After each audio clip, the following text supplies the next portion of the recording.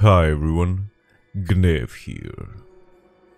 Mounts are like cars. You don't really need a fancy one, but it feels really good to have it. That's why today we'll explore the 5 coolest mounts in the Wrath of the Lich King expansion and talk about how and where you can get them. So without further ado, let's start the list with Number 5. One of the best looking mounts in the game in my opinion, the Icebound Frostbrood Vanquisher and its 10-man equivalent Blood-Bathed Frostbrood Vanquisher are gained from finishing the Glory of the Icecrown Raider achievement. Most of the achievements on the list you will gain naturally by raiding through ICC, but there are some pretty difficult ones to get as well, such as the Nausea, Heartburn, Indigestion achievement, where you can't spit on the users to slow them. And the Neck Deep in Vile achievement, where you need to kill every wild spirit in the air on the Lich King fight before they land and explode on the players. The mounts themselves are absolutely beautiful, but I only have them on the number 5 spot because they're not the hardest to get. We'll get to those later. Number 4. I've probably spent over 100 hours farming, mining and herbalism in the Storm Peaks, and I've never seen this beautiful beast.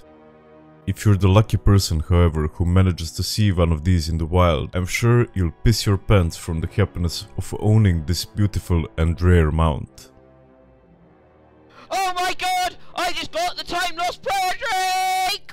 Oh my god! They call it Time Lost for a fucking reason, because I spent about a week! A week! Yeah! Yeah! Whoa! Whoa! Whoa! Yes!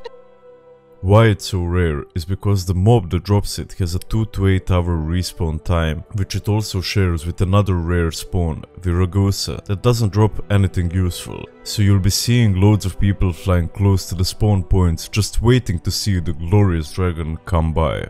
What a lot of people do on my server, however, is just park their character in the spawn location when a server reset is announced and just hope they are the lucky ones to get it. Even though it's not the best looking mount in the game, the rarity of it still lands it in our number 4 spot. Number 3.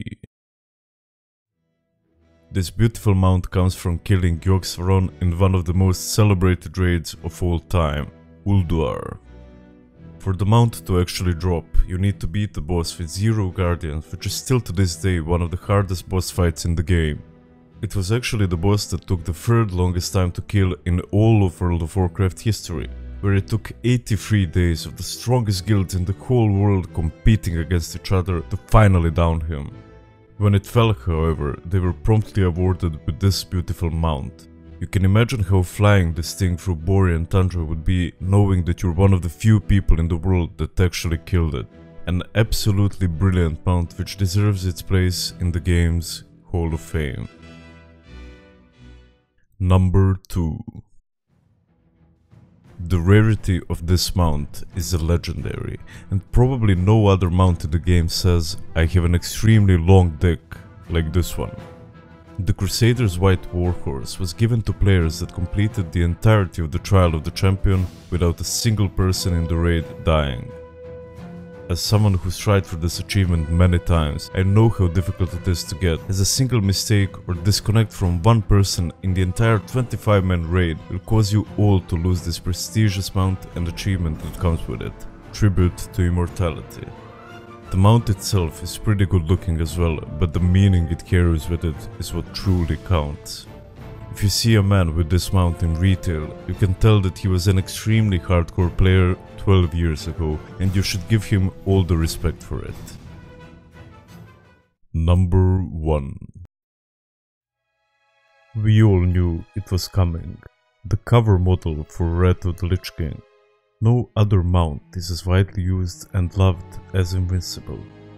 And I know what you're all thinking. If it's invisible, then how can we see it? Not only does the mount look incredibly well, but it also has an amazing story behind it.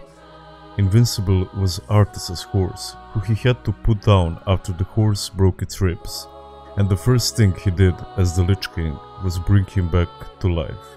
And now, after killing the Lich King on 25-man heroic, we have the opportunity to ride this horse. How brilliant is that?